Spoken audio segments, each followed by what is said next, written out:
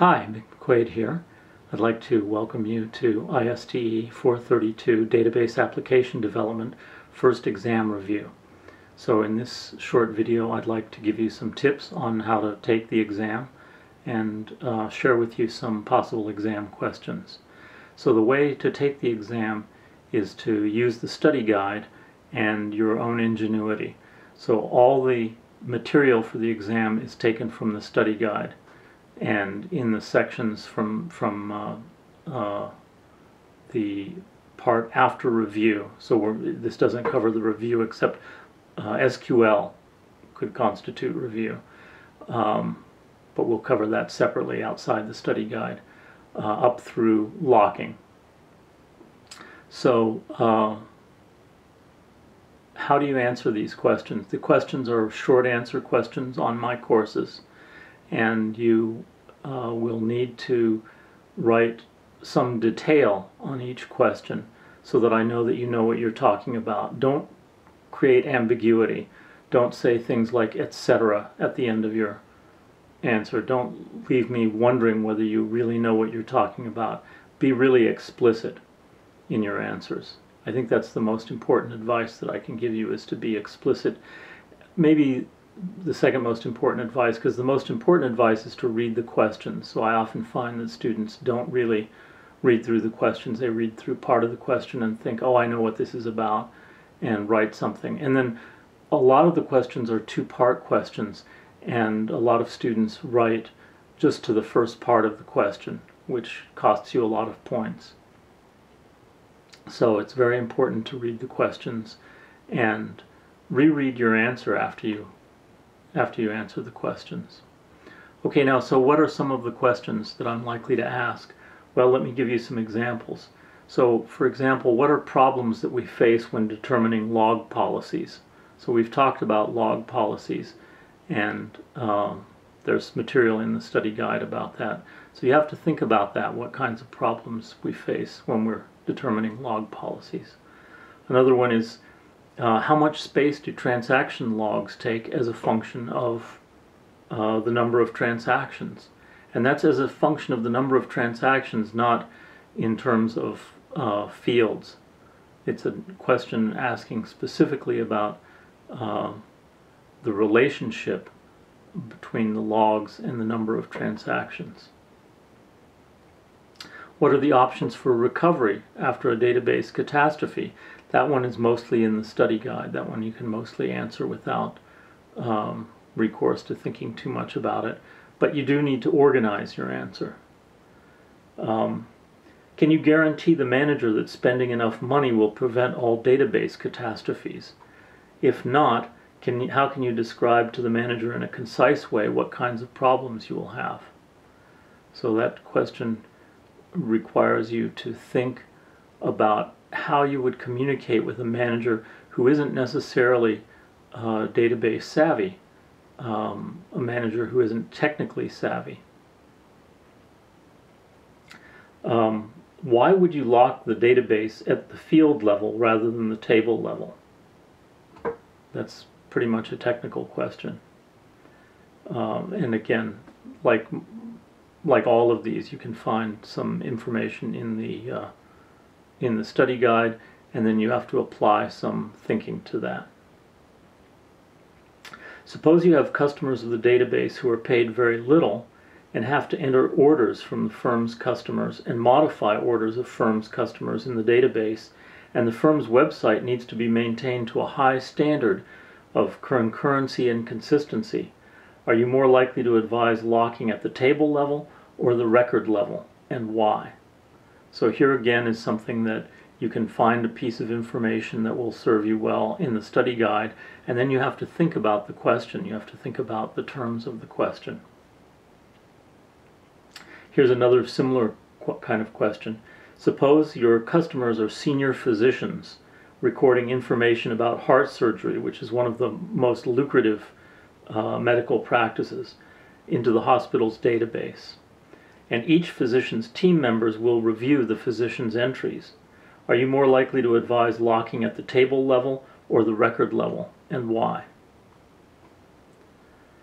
Suppose your customers, here's another one of a similar kind. Suppose your customers are internal to your company and understand the consequences of having to rework transactions.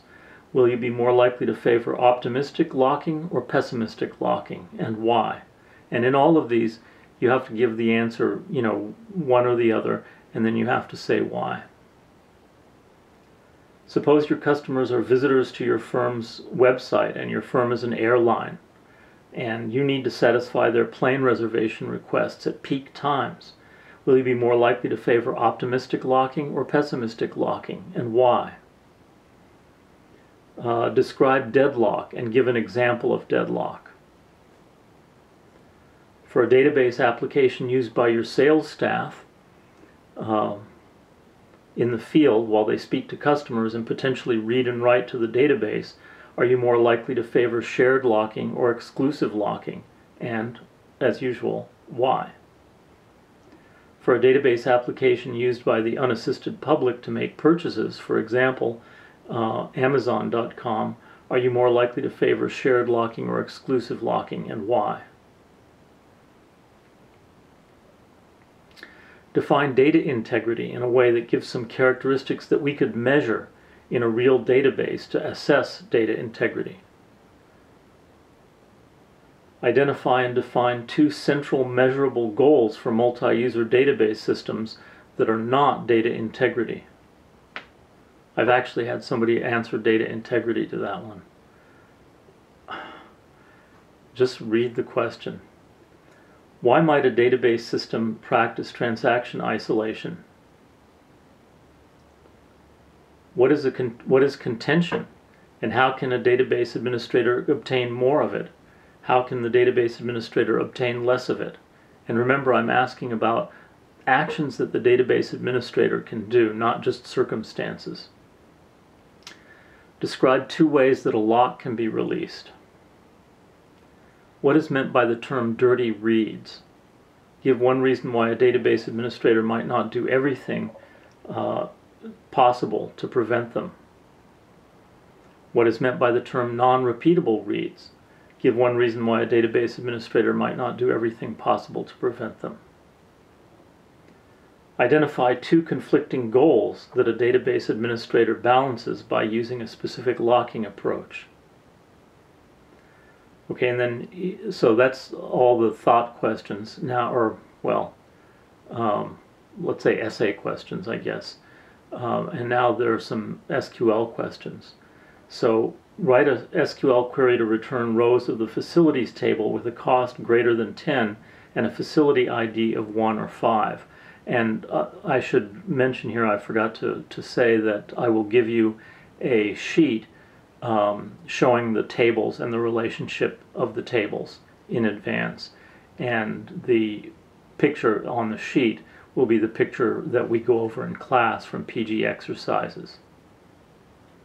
And these questions are all about the database in PG exercises. Write an SQL query to return the names of facilities and a label of pricey or cheap, depending on whether their monthly maintenance is more than 100. Write an SQL query to return start times of bookings on tennis courts for 2012-9/21, ordered by start time. And so when I say 2012-9/21, I mean that as a date label.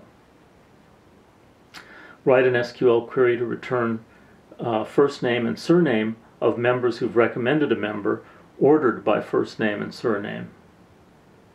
Ordered by surname and first name, actually. And then finally, write an SQL query to return first name and surname concatenated as member of members who had a booking on 2012-9/14 that cost more than 30 for a member or 40 for a guest, ordered by descending cost. So all of those SQL questions are actually taken from or are very slight rewritings of questions in PG exercises. So this should test whether this should adequately test whether you're fine on SQL, and we don't need to discuss SQL further. If you do well on this, if in general the class does well on this portion of the exam, I won't ask you about SQL except in one little exercise, and that exercise is intended mainly to help you stand up a database quickly in a different database management system. So we won't do much with SQL if things go well on this. What else can I tell you about this exam? Pretty much, take seriously the question examples that I've given you. These are actual questions from actual exams. And, the number of questions is important. There'll be 20 to 25 questions. I think 25 questions total. So there shouldn't be too much time pressure. But you shouldn't waste a lot of time on one question. You should, if you find a question puzzling, you should go on to another question and budget your time. So if you have 25 questions, you're going to spend roughly 2 minutes per question. So budget your time that way for a 50-minute period. Okay, and although I'll be out of town, I'll be available by email, and if you ask me a question that seems like it would be relevant to other students, I will answer to the whole class. I won't give your name, of course, but I'll answer to the whole class. So you should expect to get some emails from me if there are questions from anybody. All right, good luck on the exam, and thanks for watching this.